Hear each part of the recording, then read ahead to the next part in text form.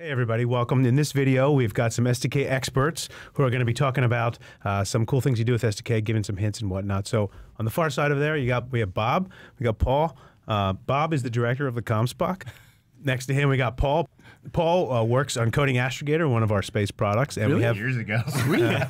What do you work on now, Paul? Ancient. ODTK, plugins, a little bit of there you go. SSA software. So everything. You have worked on Astrogator. I have. Oh, yeah. And now in the past. you are qualified to talk about it, which we're going to do here today.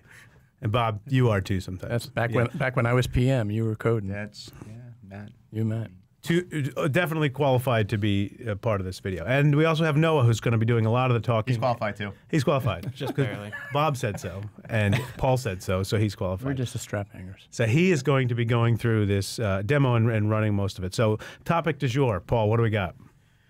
Geosatellites. Geosatellites in STK. So we're going to show you a few things that will help using geosatellites a little bit easier. So first, I think we're going to start at the beginning on how to get some geosatellites into it. So if you are an expert user, you can skip ahead about 2 or 3 minutes. And Noah, what do we got? Right, so there's a couple ways you can insert a geosynchronous satellite.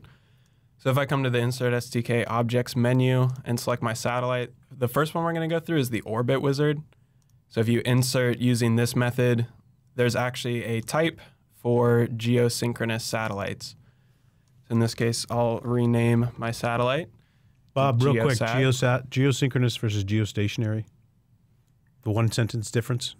Geostationary is generally on the equator with little or no inclination. Geosynchronous is not. It has a 24-hour period essentially, but it's not necessarily no inclination. Right. Yeah, that's a good point. So the two sliders that we have available to adjust our orbit is a sub-satellite point. So it'll align with that longitude when you drag the slider. And then as Bob mentioned, we can change the inclination. So typically you can have a 0 degree or a very slight inclination.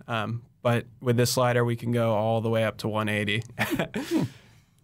So we'll leave that back at 0. There are some geosynchronous satellites that have inclinations like 55-ish degrees.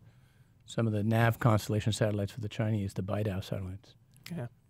Okay, so we'll go ahead and Bob was wondering what you were going to talk about when we started this video. He said, what do I have to add? Already, you're adding good stuff. Thank you. Perfect. So we'll go ahead and add this satellite from the Orbit Wizard. You'll zoom out and see that we have it there. So I'm going to go ahead and show the other method. Before you do that, can you animate through just so if anybody is new and not sure how geostationary satellites work, is they actually move in an entire orbit and the Earth rotates perfectly. Go ahead and push play. Sure. Inertial view, yeah. Because there's nothing special about these except they just happen to have the right period. Right. And yeah. Look how the stars are not turning. Perfect. Yeah, so there we go. So another method to inserting a geosynchronous satellite is actually from our standard object database. So from here, we can adjust the search settings to find operational geosatellites. So from our search settings on the side, I can set the minimum and maximum period. So for this, I'm going to do 23.9 hours. And then for the maximum, 24.1 hours. And I'll also change this operational status to operational so that we don't get any junk. And then if we search for that, we have our list of geosynchronous satellites. 530. Yeah. Right. So we can go ahead and insert one of those. There we go. So now what I'll go through is how to make this view better for viewing geosynchronous satellites. So the first thing we're going to do is change the orbit system from inertial to fixed. So if I disable the inertial by window and instead put on fixed by window. Over on the color side? Yeah. Change one of them to be a different color. You can say custom or some stuff like that. There you go. Zoom in, yeah. And then, all right, there you go. So your fixed is white and your inertial is magenta. Yeah, so now if you animate, this will be cool. Bob, there we go. What are we looking at? So now you're looking at the orbit in 2 different frames, essentially. The fixed frame is the white, so it's the orbit with respect to the ground. And the inertial frame is the magenta there, so it's the inertial frame. But now the other thing, it depends on what you know, obviously just like any other satellite, when you're playing with STK for viz, you may or may not want to change your lead and trail times, you know, set your own preferences. Correct. So you just have one orbit on that one, right? Yeah, I mean, a lot of times in an operational sense, I like to look at all the trailing and none of the lead, but that, you know, based on what you're doing. Yeah. Yeah, so if we change Poor Noah that- is stuck driving while he's got Sorry, three Noah. backseat drivers with STK, but You probably still only have one day propagated too. So Yeah, that's true. expand that a little bit. Okay, so we'll change the trail to all like a year. Oh, a year is a lot. Plus, you're propagating a TLE. And you're going to wander the belt. Just do like 14 days or something. That'd be fine. All right, so Then we let it rip. let it rip. Okay, so the magenta orbit is closed, and now you see, which you really can't tell from the inertial frame, the magenta, but the white is really showing you what the satellite's doing with respect to a subpoint. So now you see how the satellite's wandering, essentially, with respect to a single point over the globe. So now you can imagine, well, if I wanted to keep it at one point, at some point, this motion is going to become a problem, and I'm going to need to station keep. another tool that we have to help show the drift of your orbit, we can go to the satellite's 3D graphics proximity page, and we can enable this geostationary box. So we'll put the longitude at positive 176 degrees, and then the size of our box here, we're going to leave at half a degree each direction. So if we enable that and zoom out, so here's our geostationary box. Let's go ahead and get a brighter color. So if we change this to something like a bright blue, now we can really see kind of this drift with respect. So this is half a degree either direction, so we can see we're much smaller than that. So as we play our orbit, we can see the drift increasing. Right now, most satellites at Geo don't have a half-degree box. You were very generous. Yeah, usually they're like a 0.1, a tenth of a degree. Right, so let's go back and change that to a much 3.5. smaller box. And now we can really see our satellites drift through Now, this. This is a great example. So if I'm watching this, I feel like I need a seatbelt. Yeah. So can you walk through a trick to fix the camera to the box? Sure. So what we'll need to do is insert a satellite that's stationary relative to the Earth. So again, I'm going to use the Orbit Wizard to insert a geosynchronous satellite. And this one will be my reference satellite.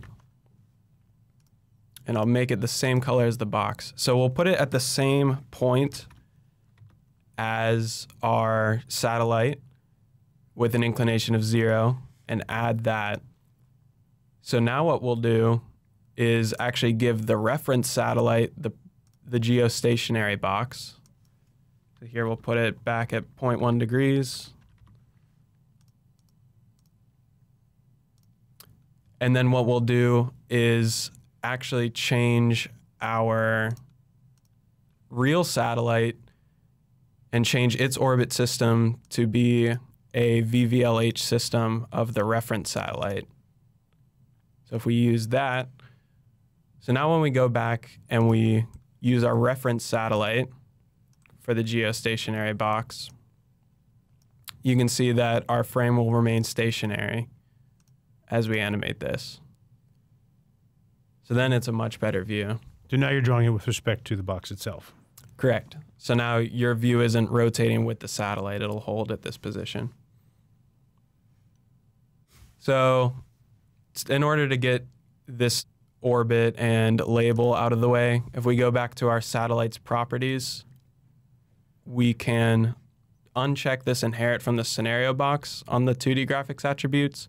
We don't want to show the label and we don't want to show the orbit.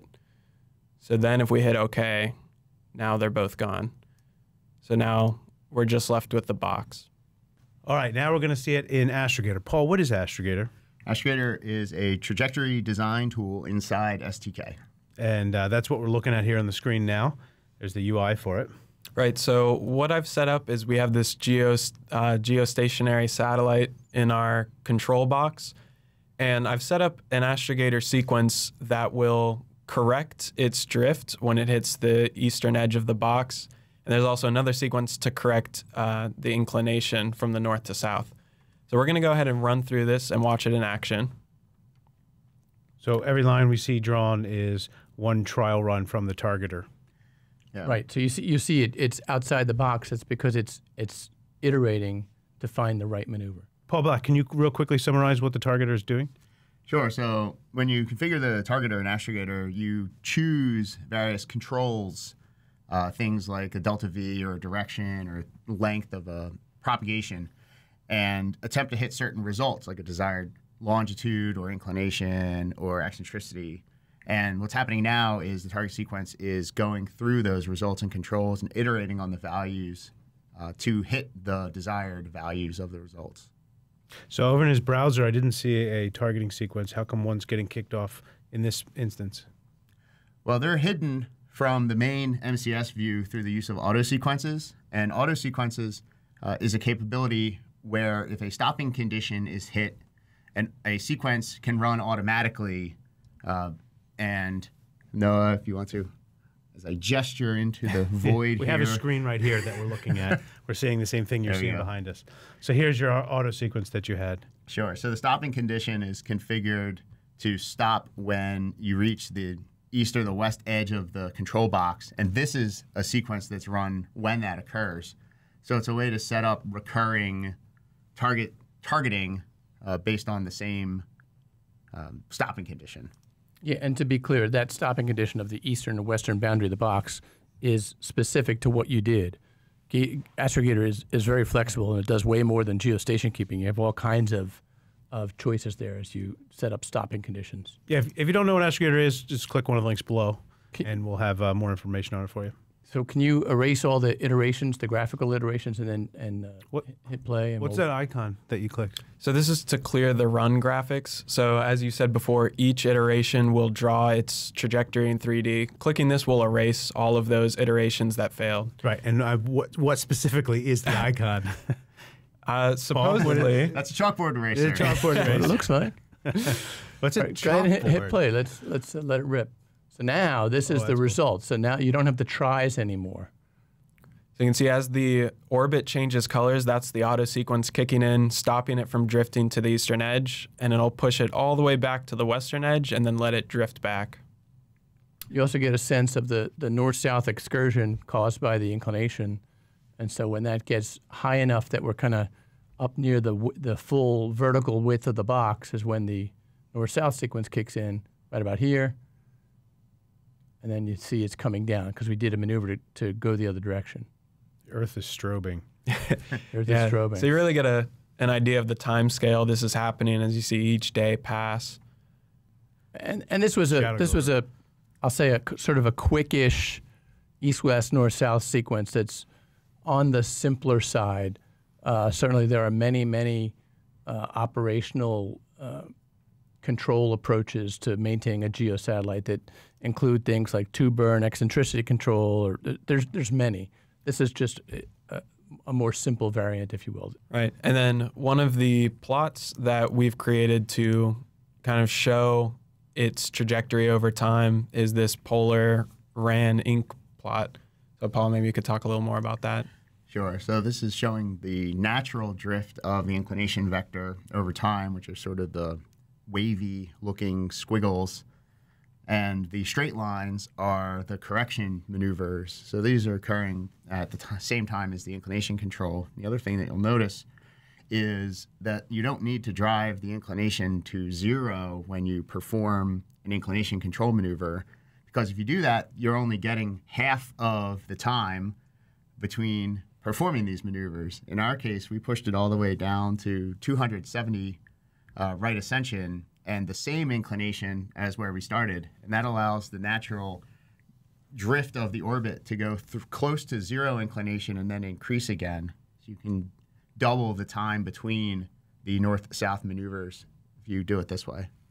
And if you wanted to, you could mouse over that plot and you could see that the straight lines are really the delta V, because there you are on 26 September, and go to the other end of that line.